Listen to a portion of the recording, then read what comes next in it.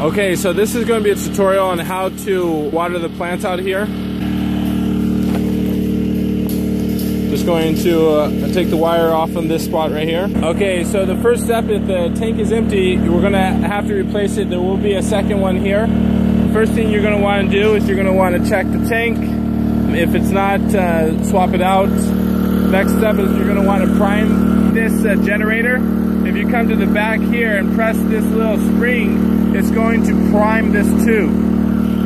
Next thing you're going to want to do is you're going to want to unplug these electrical plugs, because if it's plugged in, it's not going to turn on. Next thing you're going to want to do is you're going to want to make sure that this is off. When it's on the economy. The economy is using less power, and if it's off, it's going to be using full power. So you're going to want to make sure it's full power, and then you're going to want to go ahead and start your generator. It should start up pretty quickly, and you know, keep it on for a minute or two until it's fully going.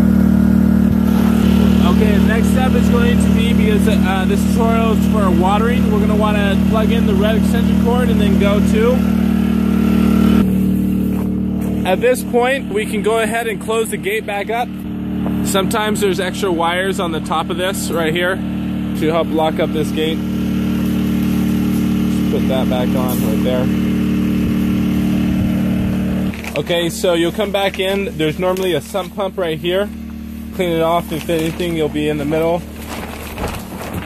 Come over here.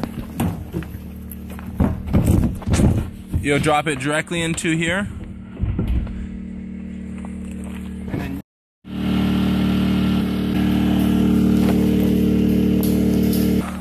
Just so that if for some reason this light, you turn this light on, just remember to turn it, you're gonna have to plug it back in. This red light will be the extension cord you use to turn on that water pump.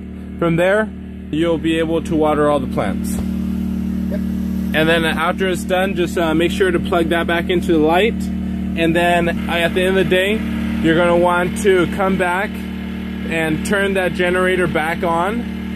And then make sure so that the lights are running for 24 straight hours at the end of the day before you take off. So to close this back up, all you're going to want to do is just grab the cloth, run the wire through it right here, grab the opposite end, put it through the plastic.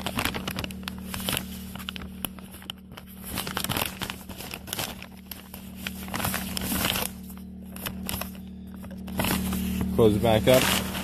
Middle one here too. And then there is a middle one.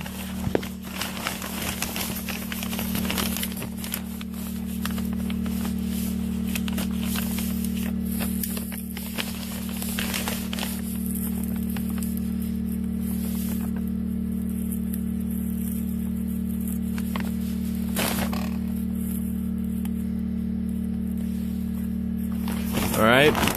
Close it back up. You're also going to want to make sure this long piece of 4x4 is on the floor so there's no rodents that come in. And that is the end of closing up this greenhouse. Again, normally about the hours of 5 or 6 o'clock, or just right before you leave, really.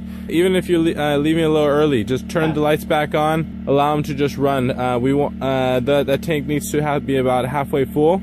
And if that's the case, it'll run for past the 14.5 to 16 hours of light we need to keep them in vegetative state.